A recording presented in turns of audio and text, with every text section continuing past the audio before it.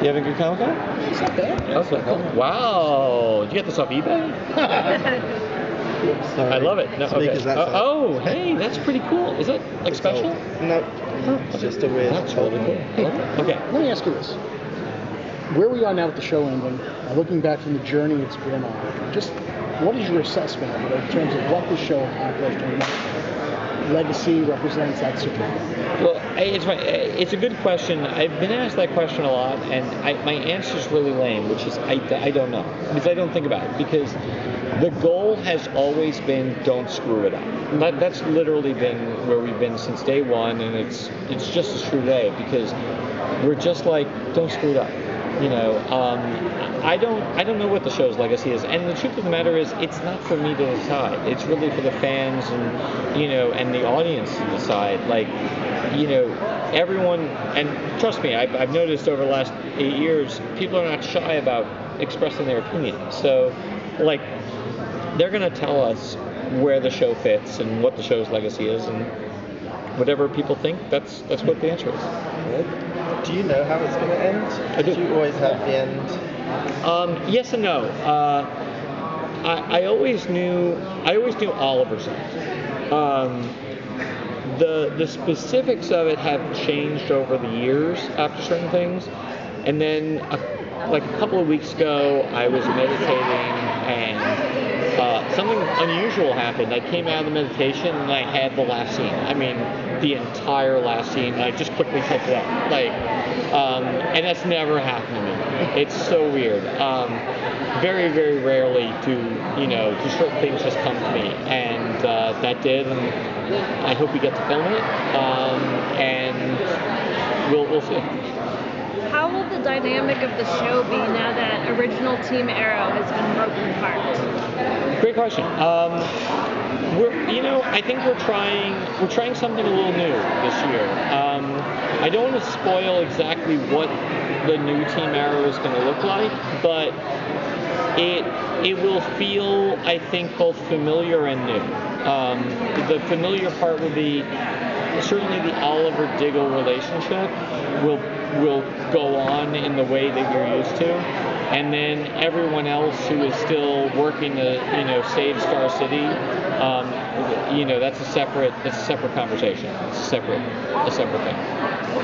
How impactful is this year's crossover going to be? Because the other crossovers like to come together and they go apart to go back to their own lives. How impactful is this? I would say it's for Arrow, it's very impactful. I think for all the shows, it's very impactful. We're obviously dealing this year with some really cosmic, big stuff, and the conversations that myself and all the showrunners have had is we now, with this concept of the crossover, we have the opportunity to do something really radical and be very impactful.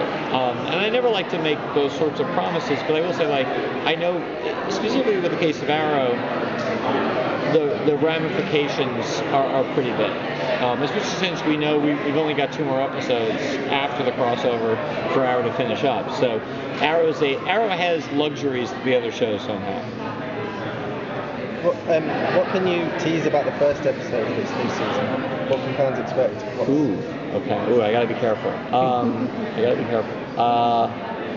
It's funny, I want to say, of all the season premieres I've written, they've all been written in really exotic places. This year's season premiere was the Maldives. It's unexpected. At the same time, I will say,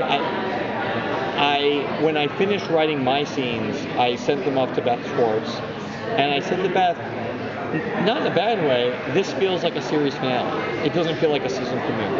And in many ways, I think that has been the design of the season, is really, we are obviously going to do a series finale, and we're going to do our best to make it epic and awesome. But the whole season is really meant to be a coda on the entire series. Cool. Awesome. I like that. It's like, how well behaved are you guys? Do you want to get another question? Who's, apart from Oliver, whose journey are you most excited for fans to see this year? Oh, good question. I gotta say Mia. her journey is really interesting, especially since she's really starting off from a very, sort of new place. Her story is a very season one kind of story, and that's fun. It's fun to revisit that level of newness and that level of, hey, we're, like I'll say like, she's, at the end of season 7, Felicity and Renee and Dinah sort of, blessed them and said, you're doing it, Team Arrow 2.0, go forth and, save the city. And the one story that we never quite told when we were doing, the original seasons of Arrow were the growing pains. Team Arrow pretty much, they definitely like had their disagreements, but they fell in and became a unit really fast.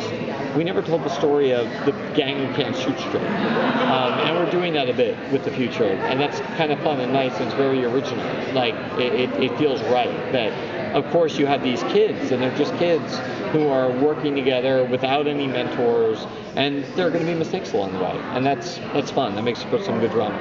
Personally, personally, for you as a showrunner and then personally, obviously guiding the show, we asked the question about the legacy before. Personally, what do you come away from having been involved with the show for all this time? Great question.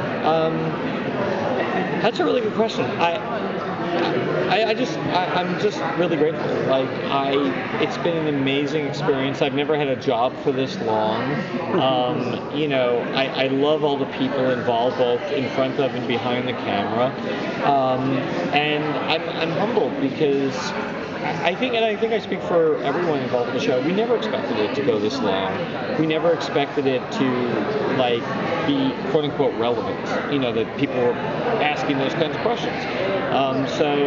We're just lucky. We're really, really lucky. I've worked on a lot of shows that, I've worked on some shows that people have paid attention to, other shows that people haven't paid attention to, but nothing that's gone on as long as Arrow, that's birthed as many shows as Arrow has. And, it's a blessing when you're able to accomplish those things. It's really, really lucky. We're very, very fortunate. Thank you. Thank you. All right.